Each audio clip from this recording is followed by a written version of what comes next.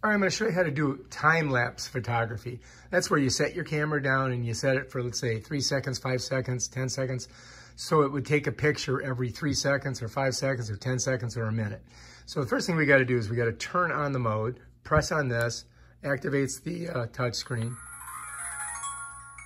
All right, so anyway, the first thing we want to do is set our interval. So we have to go to settings. So we open that up. Then we have to go to our camera, not our video camera, but our camera. Then you're going to see it says time-lapse photo. Click there.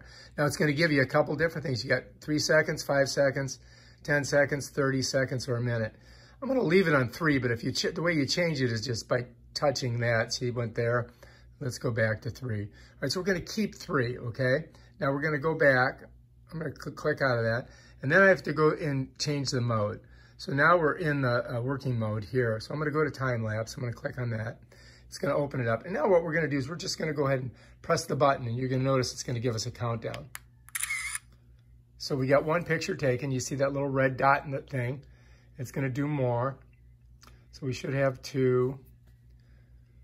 And then we should have 3.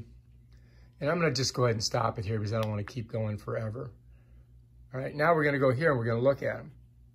All right, now in your albums, what it's going to show you is just one thing.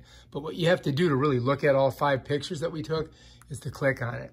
And then what you can do is you can go like this and you can slide through them. As you notice, we just took 5 pictures of this chair. So, and as I go through them, it shows them all. So if you look up here, it says, I don't know if you can see it. It says 5 of 5. So anyway, if I don't like them, I can just go ahead and get rid of them like this.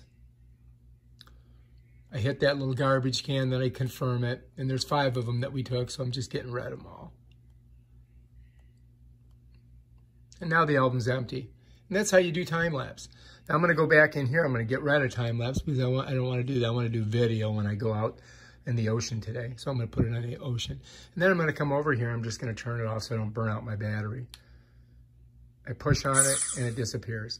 And that's how you do time-lapse on the Vista 5 Dragontouch video camera, sports video camera. If you like the video, please subscribe to my channel. Check out my other awesome videos. Peace out.